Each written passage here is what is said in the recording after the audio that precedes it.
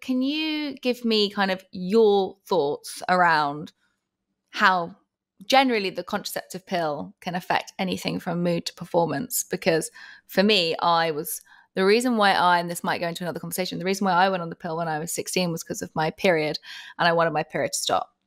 And I didn't want I had really bad periods, and I didn't want them to carry on, and I didn't really understand about my periods, but I hated them. I absolutely hated them. And then when I was modeling, I mean, who wants a period when they're modeling? So having no period is the best thing in the world for me back then. Now, dangerous. So I lived like that for a very, very long time. And now I'm very passionate about having this conversation and understanding the pill in its form so people can make their own informed decision from a place of, informative knowledge. So can you give your thoughts on contraceptive pill for mood and performance and just general health? Yeah, I mean, the pill is experimental in its own right. I mean, it was just earlier this year where they are looking at brain changes on young versus older women on the pill. And they saw that, you had a shrink of the amygdala, and we had an increase in fear and anxiety, which is reversible in adults. But they don't know if it's reversible in younger girls because it's the time of brain development, right? We also know that across a natural menstrual cycle, you have areas of brain that changes because of the influence of hormones. But when we look at the OC, because the formulation I shouldn't say it hasn't changed. The concept of it hasn't changed. Where we look at the placebo pill week, it was really put in there by men who were designing the pill to say, hey, now a woman feels like she's having a period. It was women behind it who had the idea, but they didn't have access to the lab to actually do it because they weren't allowed to be in there. So when we look at that sugar pill week, it was put in there and people still think it's a period. Like you'll still have GPs who are like, oh, we'll regulate your period by putting you on the pill, but it's not. It's like it's a withdrawal bleed, and it downregulates your own ovarian function. And because it's so experimental, like I have a hard time with the ongoing blanket. Like if you have problems with your period or you have problems with your skin, you go to your GP and they're like, here's an oral contraceptive pill. Right? Because there's so many other things that we can do first. Let's dig in and see what's going on. Why are we having irregular periods? Are you in the first few years of starting to menstruate? Well, yes, we're going to have lots of variability, and let's see how that shakes out. Or are you having a lot of polyps or something to that effect that we can take care of? Maybe we need to look at using an IUD, or maybe we have to look at using pomegranate extract to reduce heavy menstrual bleeding. There's so many different things that we can do. Yeah. Didn't know that was a one. It's better than tranexamic acid. Is that what it's called? The blood clotting drug that they put people on. Yeah. Mm-hmm. Yeah. So there's lots of things within it that people don't understand. And I also put, you go and you have all these teenage girls are put on the pill, not for contraceptive reasons, but for other reasons, which I find it's like, here's some Skittles, right?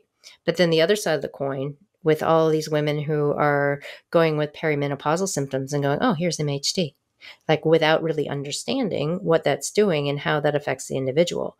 So it's both ends of the spectrum. And I want people to understand that the OC is not representative of your own endocrine system. It downregulates it.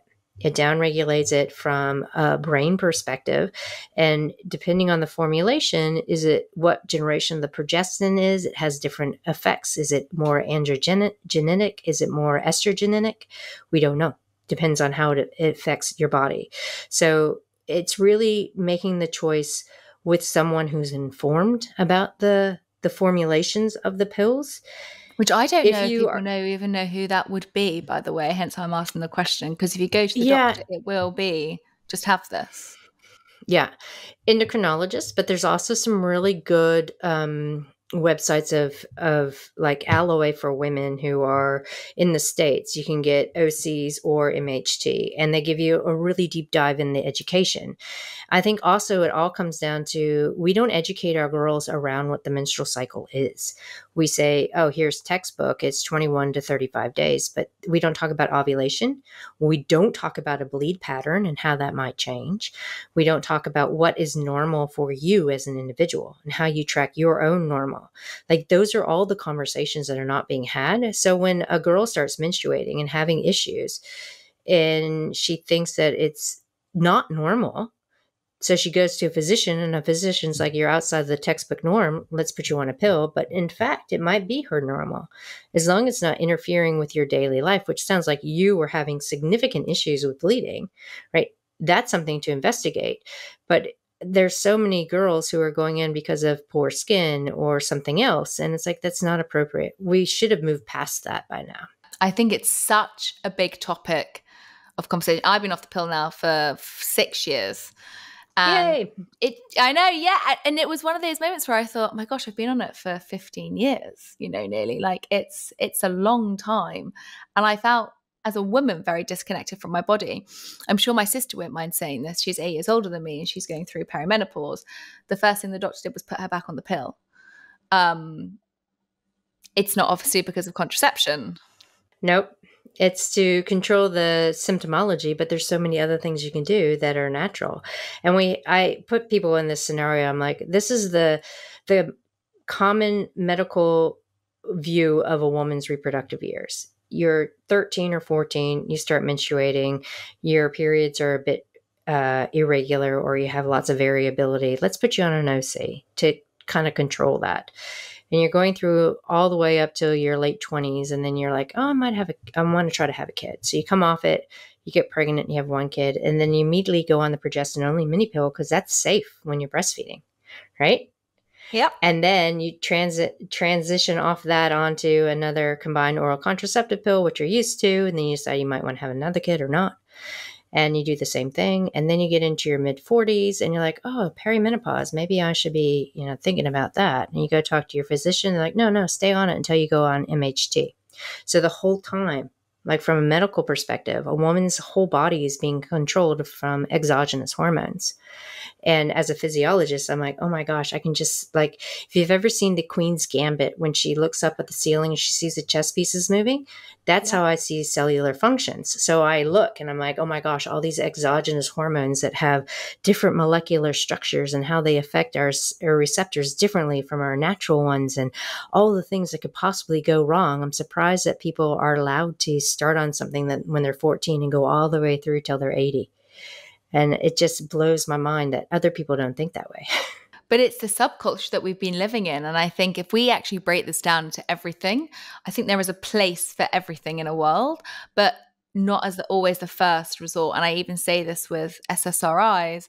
With some people, it's been completely life-changing, and it's saved people, and it has been the only route that's been helpful. Others are given that without looking at diet, looking at lifestyle factors, looking at environmental factors, looking at the stress that's in their life, like looking at other factors first, and then knowing that there's also this secondary factor that you can put in, I think is a conversation that we just don't have around our house. There's no preventative health. No, there isn't. Let's just put a plaster on it until the plaster comes off, and then we'll put another one on. And I blame the US health system because it's a for-profit system, right? Like New Zealand was more socialized. Yeah. And so that's what's driving it, is money, right? So why would we educate people about how not to use drugs? Because then we might not make money. It's so true. Why would we look after our health when we can drug our health? It's crazy. We could be dope sick. And then documentary. And then make money off. Oh yeah, that's right. And then we can make money on surgeries. Exactly.